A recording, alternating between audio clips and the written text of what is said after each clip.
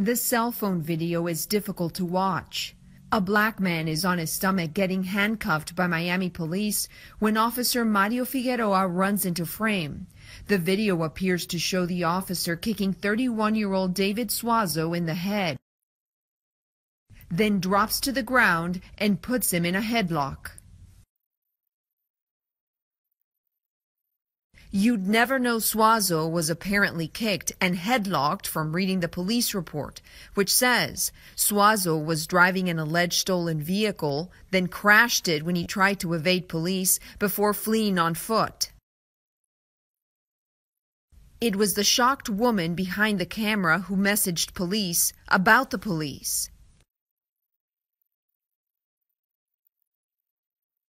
The Miami police chief, swift to take action, tweeting, "The video depicts a clear violation of policy.